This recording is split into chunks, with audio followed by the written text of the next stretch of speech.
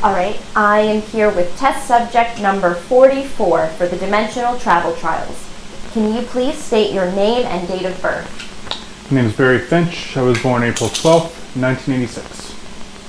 All right, can you please state your occupation?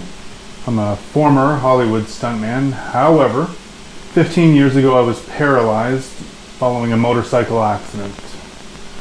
Since that time, I've taken a position here at the university as a professor of film history. Okay. Can you please state your reasoning for entering as a subject in this trial experiment? Well, aside from being a contributor to your funding originally and just wanting to, keep tabs on your progress here, I'm about to be a father to twins. All my life, my family has had to take care of me. I want to be able to take care of them. I don't want my disability to burden my children. And I think maybe this project could help with that. Okay. I think that concludes the questionnaire portion of the trial. Let's move on to the next stage.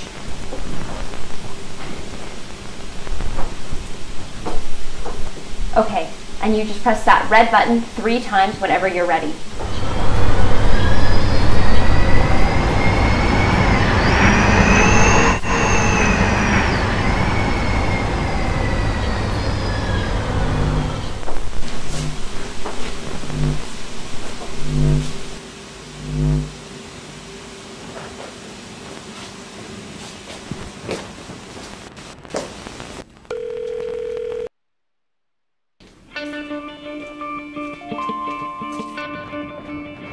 Hey!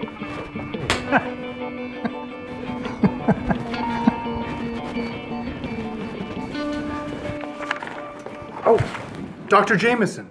It worked! I'm sorry, I don't think we ever met. I can't recall your name.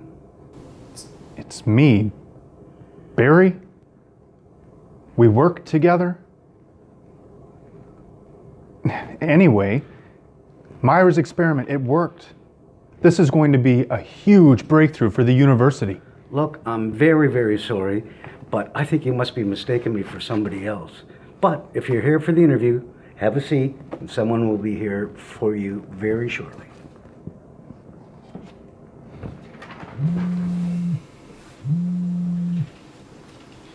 Yeah, hello. Barry! Hey, it's Ron. So glad I could catch you.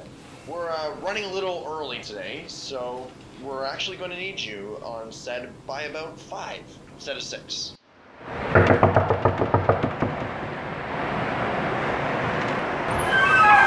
Hey, I'm looking for Susan. I'm sorry, I think you have the wrong apartment. I've lived here since September and there's no one named Susan that lives here, not even on this floor.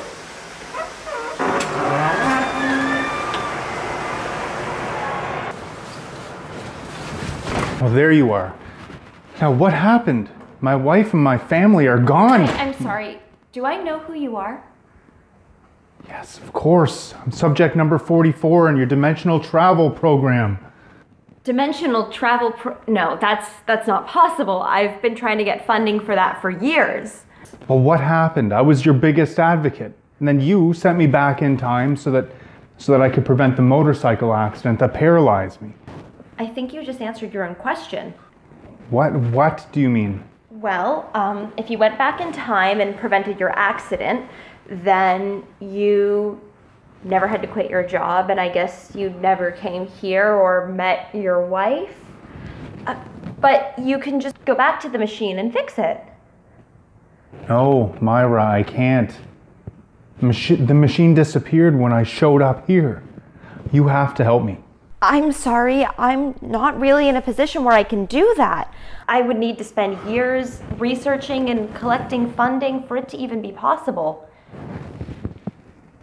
I'm really sorry, but if it makes you feel any better, I once heard that the things we think are our biggest weakness or greatest setbacks can be the best things that ever happened to us. Maybe that can be true with you. It already was.